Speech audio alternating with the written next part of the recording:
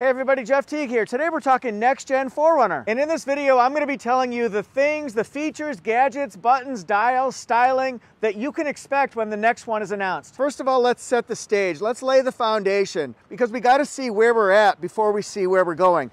Look at the lines here. Nice, clean lines. Of course, 4Runner is still tough and imposing and bold. Body on frame construction. And people just buy it. Toyota doesn't do a lot of advertising on 4Runner. People just know where to find it and they keep buying it over and over and over. Trading in. We've seen things like the off-road and the limited and the SR5s, all that jazz. Of course, you have TRD Pros. We know we're going to see an all-new interior in 4Runner, but I do want to show you again, just like I showed you with the outside, what we had been getting. You can get third row seat, you can get sliding rear cargo deck that pulls out, or an empty compartment there. Cavernous, spacious, lots of room. There's also good room in the back seat here. Second row, we'll call it, because it is. Headroom, legroom. You'll see 2 USBs, rear air. So that's kind of what we're dealing with right now. And this is the limited trim level. Look at the bottle openings. There'll be all sorts of improvements and modernization. Moonroof there. Is this the year that we get a panoramic moonroof? Here we go. And then look at this right here. Oh, that's for the vertical power window. Oh, part-time 4-wheel drive. And pay attention to the interior, especially the front of the Limited here, because I think we're going to see trim levels that have very unique qualities, just like Tacoma has. Very much set apart, very specific, very unique to each other. This is the full-time 4-wheel drive. Most of the other ones, they all have the part-time 4-wheel drive, and this right here is for the back window. That's what people would like to see continue. We want more of that power back window for our dogs, for our kids, for second and third row passengers. Whoa! And then this right here, the 8-inch multimedia touchscreen. It's fine. There's nothing wrong with it. It just really needs improving, modernizing, that kind of stuff. And I think that's one thing that I've been waiting for specifically, is to change up the whole interior itself. Since it's all in the same family, I'm sure we'll get some styling cues from the tough, bold look of Tundra and also Sequoia. Of course that could happen. Love that Lunar Rock, by the way. It's like on Silence of the Lambs. Oh, and Senator, love the suit. But I think what we're gonna get more of is styling from this bad boy right here. The 2024 Tacoma, all new. And this one certainly looks bold. Look at that bulged hood there. The fog lights down below. Look at the headlights. Look at the flares around the fenders.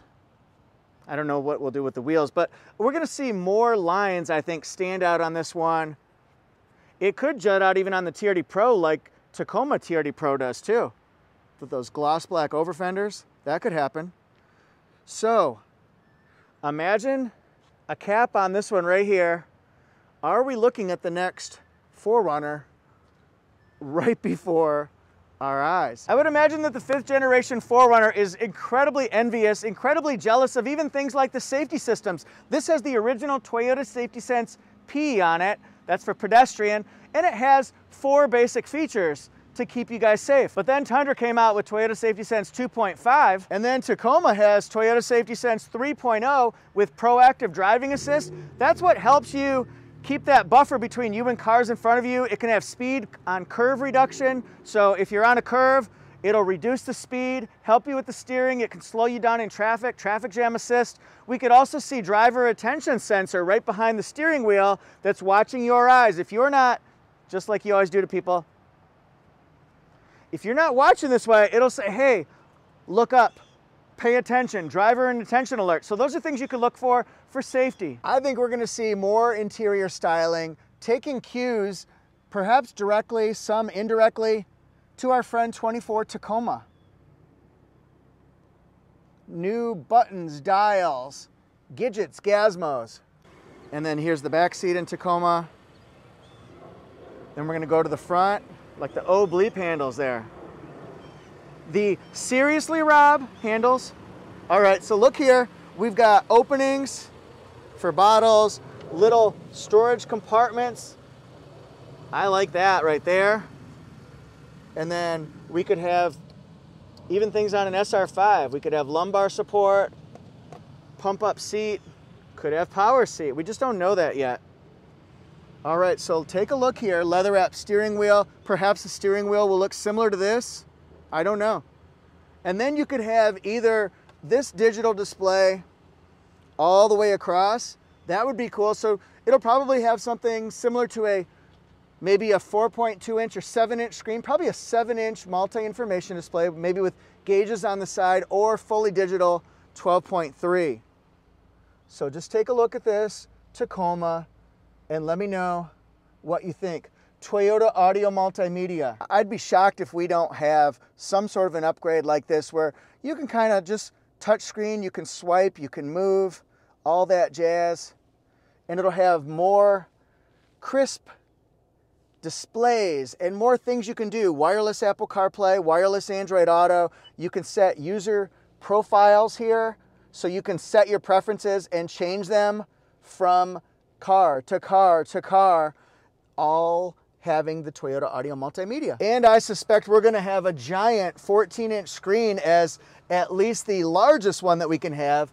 Maybe it'll start at 10.25 inches, maybe it'll start at 8 inches. Don't know that one for sure. This is the Tundra with that big giant Toyota Audio Multimedia. That thing's huge. Will it also have this, the digital rear view mirror? So we can see people's heads in the way. You can see my camera. My big head is in the back seat, let's say. Headrests are in the way of your view. Or you can have a crystal clear view of what's behind you. It's perfect for on the highway, so you can see all lanes of traffic going beside you. Really good safety feature. You just have to get used to this. Digital rear view mirror. I would expect to see that on some trims. And this is Tundra. We could see a display screen similar to this, fully digital, 12.3 inches all the way across. That could happen. And we're gonna see a gigantic improvement in things that you would take for granted, like a backup camera here. In the Tundra and the Tacoma, it's crystal clear, quite grainy, not much color in the 4Runner one currently, but we're gonna see a lot of this. You might even see more camera angles that you can do, that kind of stuff. Maybe that's what you'll want to see. And it's just absolutely gorgeous in this Tundra. Lots of room. So could we get styling cues from anybody in the family here?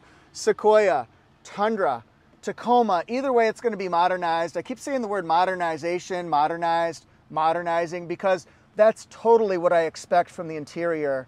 And that's what you can definitely count on. You can also expect a power back hatch. I don't see that not being there. I also wouldn't be surprised to see the kick sensor here. Whatcha, Cobra Kai kick.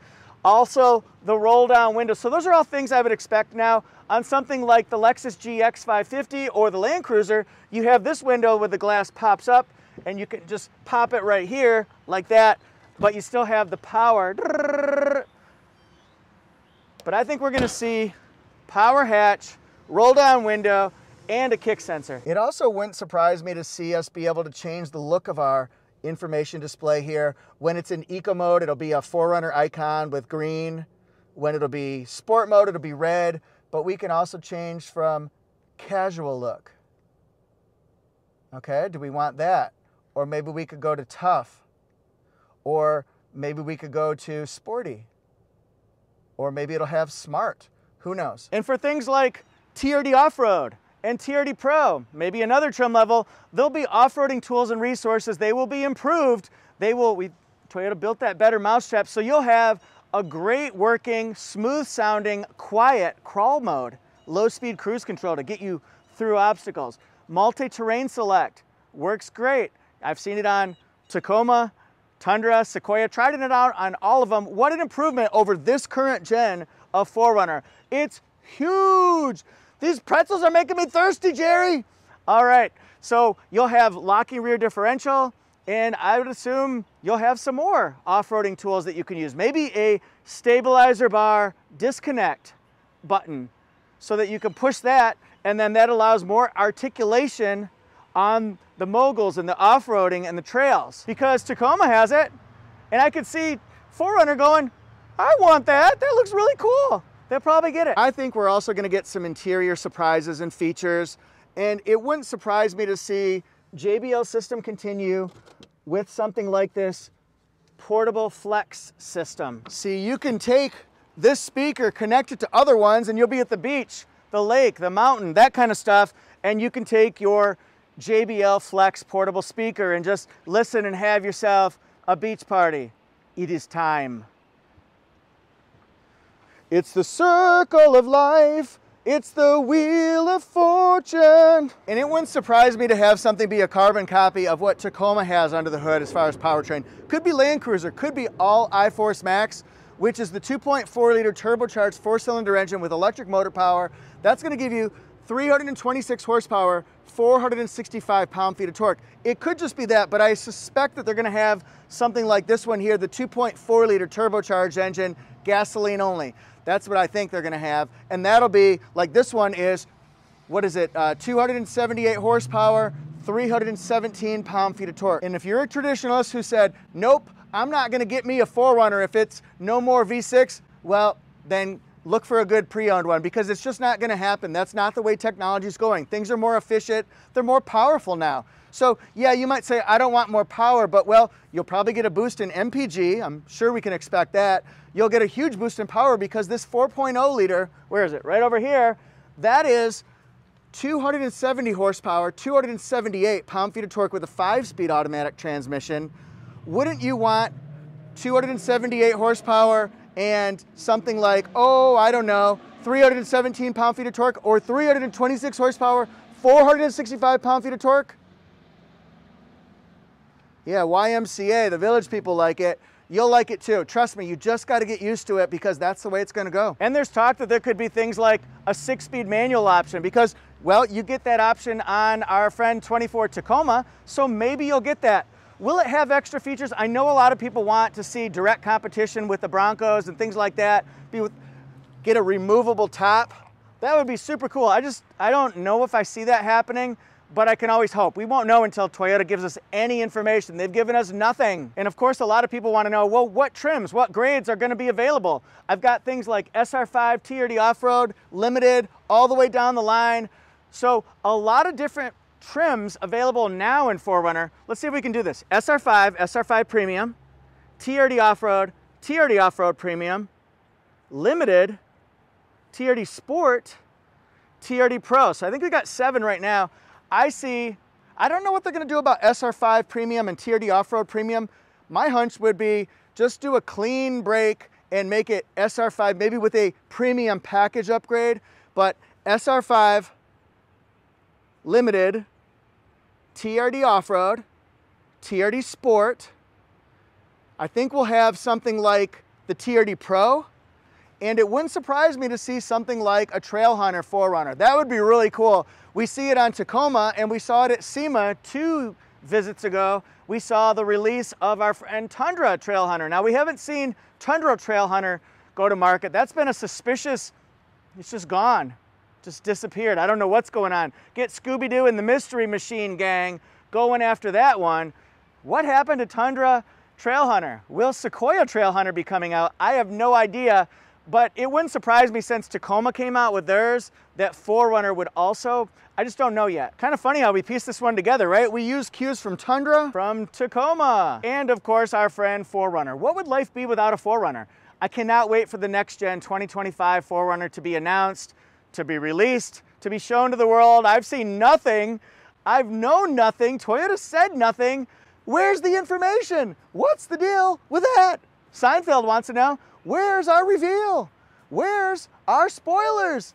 Boy, tight-lipped on this one. I assume it'll still be made in Japan. So let me know what you think about 2025 4Runner. What bells, whistles, gadgets, features, mechanical powertrain, the drive, the ride comfort, multimedia, anything like that. Leave a comment, a question. I'll do a follow-up video where I respond to your comments and questions. And then together, we're gonna piece this together like Scooby-Doo and the Mystery Gang. All right, thanks so much. If you want more information on next-gen 4Runner, current 4Runner, or any Toyota, Lexus, go to Toyota Jeff Reviews, Instagram, TikTok, YouTube, and Facebook. Fun content, thorough stuff.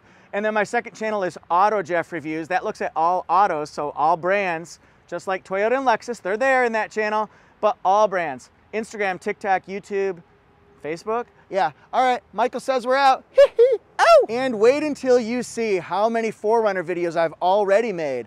If you want to know about an SR5 from 2019, or comparing all trim levels for 2020, or anything like that, click on the suggested playlist right now. It might be what you're looking for. Thanks for being part of Toyota Jeff.